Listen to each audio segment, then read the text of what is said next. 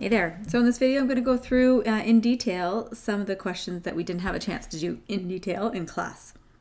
So first is the mechanism for this reaction. So good nucleophile with a good electrophile. There's that first collision in the reaction.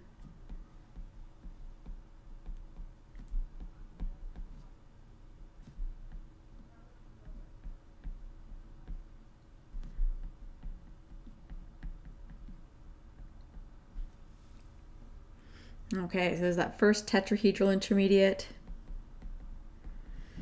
That tetrahedral intermediate can collapse, expel that leaving group.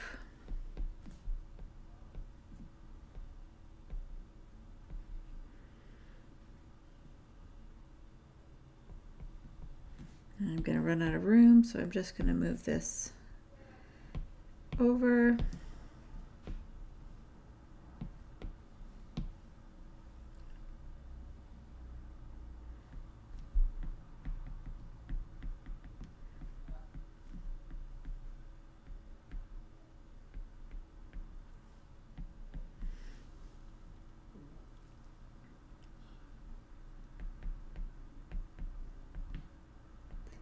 So diisopropyl ethylamine, or also known as Hünig's base.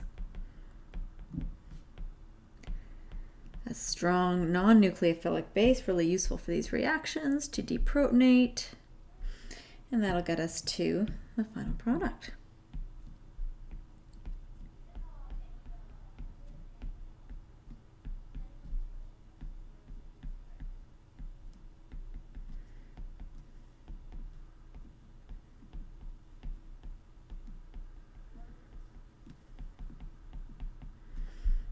I'm going to balance that equation. There we go. A couple people had asked in class if the acid-base step could have happened first instead of that, instead of the collapse of the tetrahedral intermediate. So yeah, that's another possible way to have done that. So you might alternatively have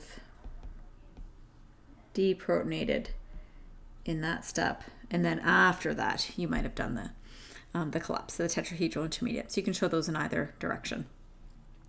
In terms of reversibility of the reaction, I mean, certainly that first step is technically reversible, although that base a good nucleophile, but a poor leaving group. So I might show that actually more like very mini reversibility.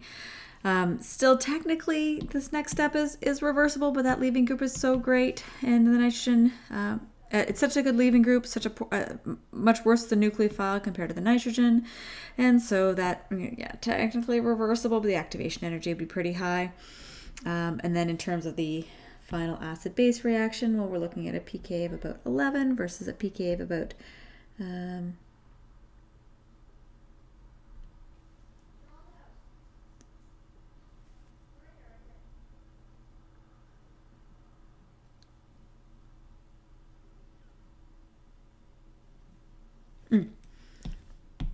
we're looking at a pK of about 11 versus a pK of, what would that be? Maybe -2-ish.